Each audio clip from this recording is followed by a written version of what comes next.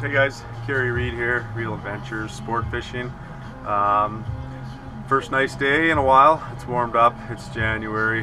We're gonna head out, take advantage of this nice day, gas up the boat, and maybe I'll show you a few tricks or techniques today on planer boards, and I hope you enjoy.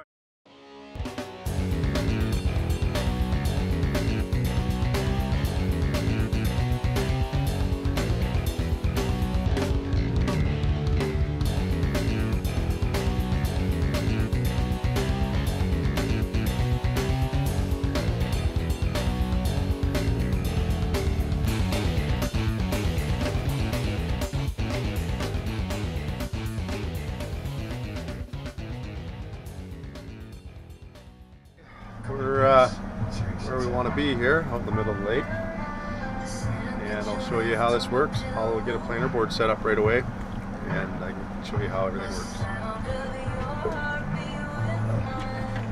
This right here is a planer board, and the idea of the planer board is it's well, threefold. One thing it does is it will spread your lines out. So if you have more than 2 or 3 lines going out behind the boat, you can run these planer boards out to the side, and they will spread the lines out so you don't have any tangles. Number 2 is, the second thing they're good for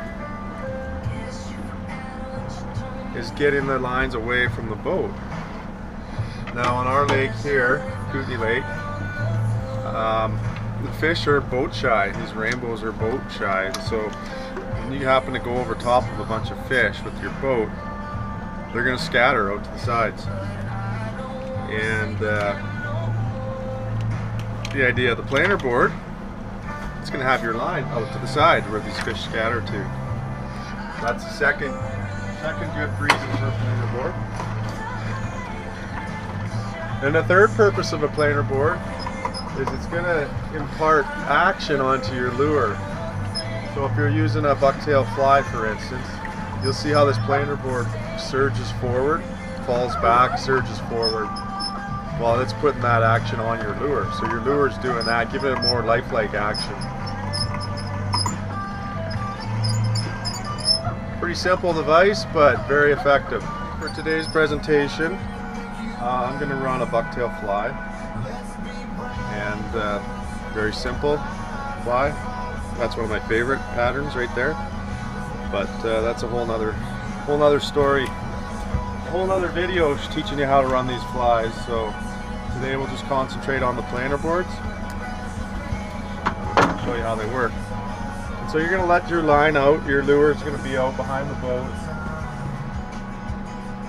a normal distance, and every boat has a different sweet spot behind the boat. Depends on what kind of electrolysis your boat's giving off. That'll dictate how far back your lines need to be. Like I said, these fish are boat shy. So I've come up with a number that works good for me. I catch more fish at a certain distance behind the boat. And for me, especially with bucktail flies, my number's 200 feet behind the boat. That may vary, that's going to vary with every different boat, but I've been around long enough, experimented long enough that 200 catches me majority of my fish, and it's still close enough to the boat that you're not chasing them forever. Some of the bigger fish I noticed that are a little more educated maybe, we've caught with as much as 300 feet of line, but most of the fish we're catching now, say the 2 to 5 pound range, they have no problem biting 200 feet back, so I'm gonna go 200. Nice thing about I use line counter reels. That's a nice thing about a line counter, is I can hand a rod to my clients, guests, any of my friends, and we all know what distance we're fishing behind the boat. So line counter reel really helps for that. And so what I'm gonna do here, now I've got my line out 200 feet behind the boat, 202. I'm going to connect it to the planer board out there with this Scotty planer board release clip. It's like a little closed peg. It'll just clamp onto your line. And I'll show you how that works. And we'll go. So I've got the Scotty planer board release, and this is going to clip over your planer board line, right like this. And now I'm going to clip my line, fishing line, into this slot. And I go about halfway into here. I go back about to the middle where this dot is on here. And that's, the tension is tight enough that you're not going to have any false releases in rough water. And it's loose enough that even a small fish will probably pull it out of that clip. And so here's my line, if you can see it. I'll clip it halfway in, and I'm going to let it go now. And so now, how do you get your line out to the planer board? Well, it's just a matter of free dragging, free spooling, and now I'm going to let my line out until it's where I want it to be on that planer board line. Now you can run multiple lines off of one planer board. You know, if I had 4 or 5 people on the boat, we were going to run 4 or 5 lines, I would stagger my lines on the planer board. So the first line I would run out within about 3 feet of the board, and I'd lock it in the holder then. And then maybe the next line would, you know, be about 20 feet apart. So you'd have 20-foot separation, maybe 30-foot separation between your lines.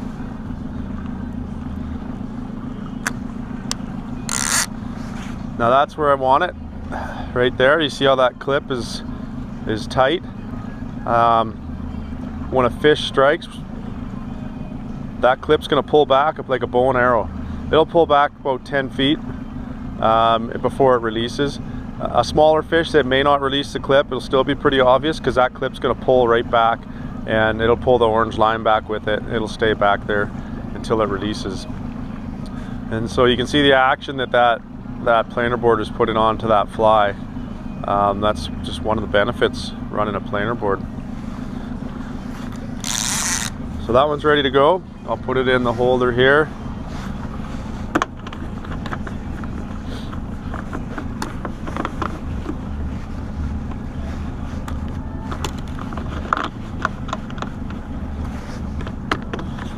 Okay.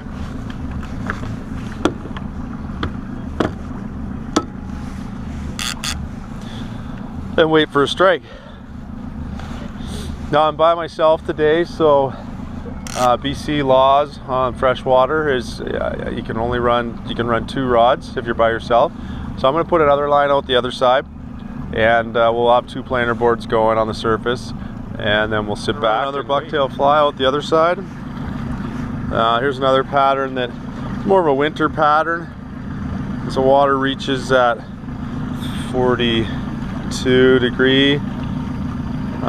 For some reason the fish key in on this red lateral, and so this one I use late winter, and we'll see how it works, and I'll get into that stuff on another video. I'll tell you about different patterns when they work and all that kind of stuff, my favorites. But this is what we'll use for today, and I'll get it out there and show you how it works. Okay, here we go.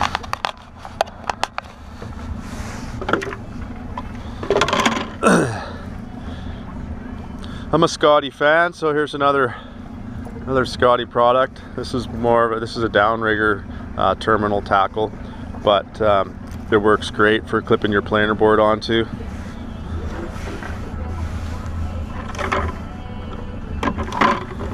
Okay, I've got her clipped up here. I'm gonna let it out, I don't know, about 100 feet. There's another advantage, well, spreading the lines out was the advantage I was telling you. So now, instead of covering, you know, with your line straight behind the boat, you'd be covering about a, I don't know, 12-foot wide path of water. Well, now with 2 planer boards out, I'm gonna cover about 200 feet of water, so kind of helps increase your odds. Okay, we're set up. I don't know if you get a big and wide enough angle to see both the planer boards out here to the side, but basically our lines are now out to each side about, I don't know, 75 feet. each way. So we're covering 150 feet wide of water, which will help with our efficiency.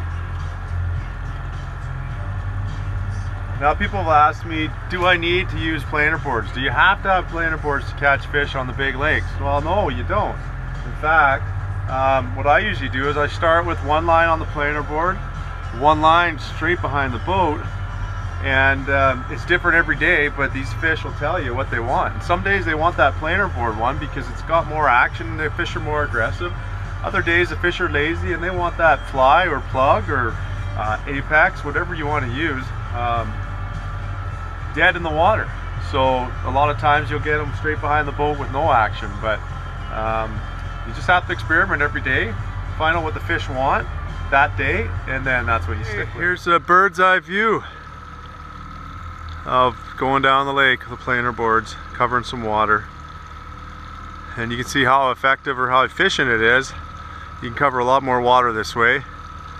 Ideally, I'd like to see a strike, but maybe today's not the day, and with the limited time I have right now, I just wanted to show you the function of the planer boards.